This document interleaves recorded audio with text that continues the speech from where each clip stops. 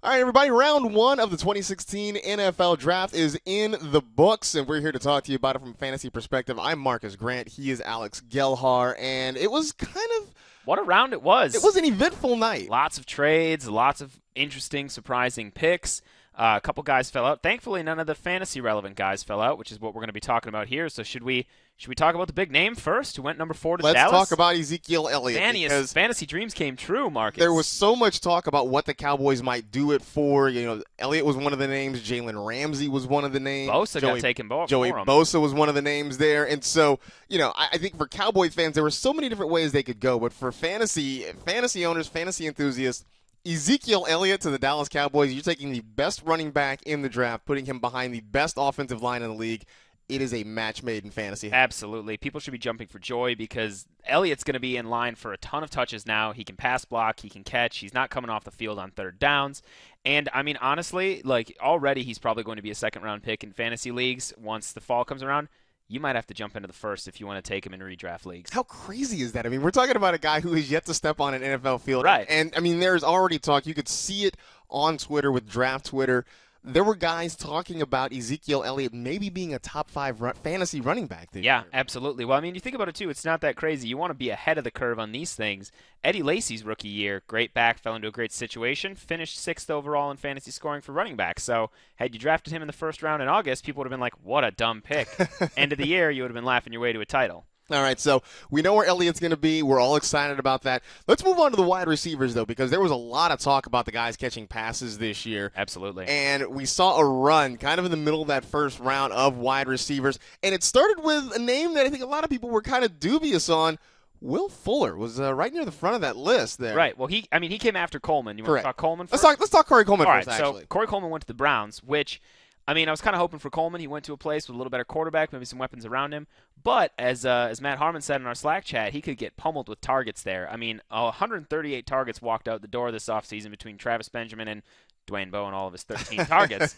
But Corey Coleman's going to be the number one guy there. Yes, he's got a little bit limited of a route tree, but I believe in what Hugh Jackson's going to do. And, I might be a believer in RG3 turning things around if he's got somebody as explosive as Corey Coleman to hit with the pass. Well, I feel like, you know how I felt about all this talk about, what if Josh Gordon comes back? So I feel like now we've got a speedy wide receiver from Baylor to pair it with Robert Griffin III, so we can wash all that Josh Gordon talk away. But there's no doubt he's going to walk in and be the number one target, or at least the number one wide receiver in this offense. He and Gary Barnidge will probably split the majority of the targets, I would think. I would agree. And Duke Johnson, don't discount him. He had, true. 60 passes he caught last Very year. true. All right, now moving on to Will Fuller. I was a little bit premature there, but he's the guy who comes next off the board, which I think caught a lot of people by surprise because Josh Doctson and Laquan Treadwell were still there. But the Houston Texans go out and they get the speedster they want to pair with DeAndre Hopkins. And from an actual football standpoint, this makes a lot of sense. Like Will Fuller, as we've talked about, he has his drops, but he is lightning fast and some inconsistencies in his game. But all they need with a guy like Nuke there is Fuller to get over the top a few times and make a couple of those big plays. We actually saw Nate Washington do them for that a few times last year, but he couldn't stay healthy. Fuller's going to be a better version of that. Unfortunately, that role is going to be very boomer bust and limit his ceiling in fantasy, but he could be a later round dynasty guy and, of course, a late round flyer in redrafts too. And not a bad best ball pick if you're playing MFL 10s or anything too. Yeah, no, I agree with that. And I think you were right on the nose when you say he's a boomer bust guy. You put him in your lineup, and you know what? He could get you 3 catches for 120 and a touchdown.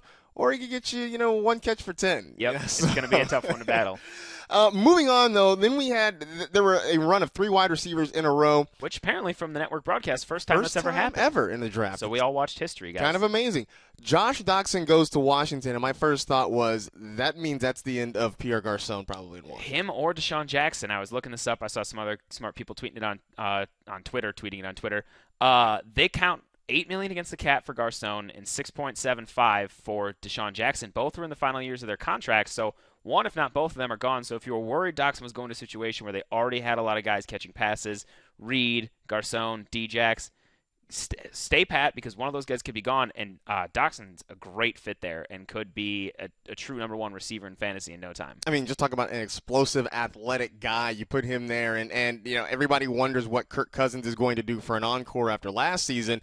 You give him a weapon like Josh Doctson. It's going to help a lot. It's going to help He's a more complete wide receiver than Djax or Garcon. So, and speaking of complete wide receivers, Teddy Bridgewater really hasn't had one to this point in his career. We thought Cordero Patterson might be the guy.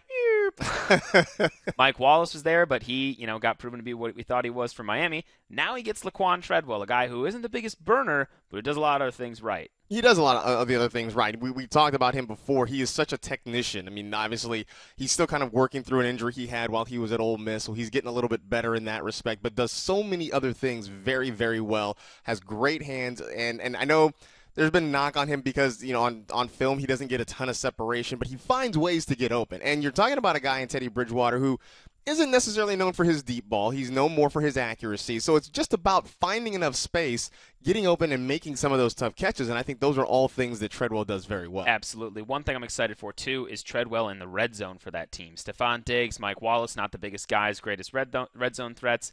Kyle Rudolph really hasn't lived up to his potential.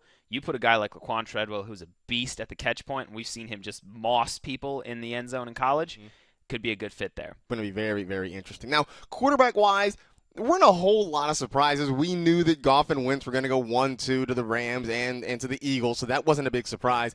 But a little bit later on in the round, right near the end of the round, we see the Denver Broncos trade up.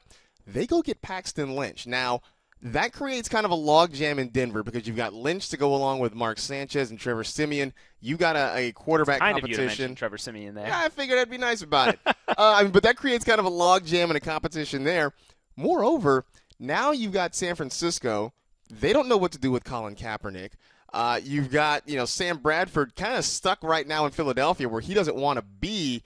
I mean, this doesn't necessarily solve Denver's problems, but it also creates a whole lot of other quarterback issues in other places. It does. So we're going to have to watch all those play out. But the other quarterback situation it creates in Denver is he could compete with Mark Sanchez for that starting job day one. It seems like the draft community split on Lynch. Some people think he's very pro-ready and he might have been the best in the class. Others think, like Mike Mayock and some other guys, he needs a year. But if he is to come into the situation and start from day one, he's the best of the rookie quarterback bunch because of the weapons around him. He's got a great running game with C.J. Anderson, and he also has Demaryius Thomas and Emmanuel Sanders to throw to. Like, nobody else, Wentz, Goff, otherwise, is going to have that situation and those pass catchers to be targeting. Yeah, I would think that what I would expect out of Paxton Lynch, if he's able to win this job and get the starting spot, at times it'll be what we saw to Brock Osweiler a little bit. He may have some nice games. He'll have some games where he kind of struggles a little bit. And I think on a week-to-week basis, you'd have to look at the matchup. He may be a DFS play if the matchup is right, but he's certainly not a guy that you're going to draft or certainly not expect to start every single week. Unless it's dynasty. Otherwise, he's a streaming candidate at best. But he's got the benefit of that great defense could put the ball in some favorable spots for him. All right, so that was a good first day of the draft. There's very exciting. Plenty more to come on Friday. We'll have rounds 2 and 3. You can find us at NFL.com/fantasy. We have our live blog going, so check it out there. Check it out. We've got all sorts of comments. Stay with us on Twitter as well at NFL Fantasy, and we will see you here tomorrow night. We'll be back tomorrow night. All right, take care.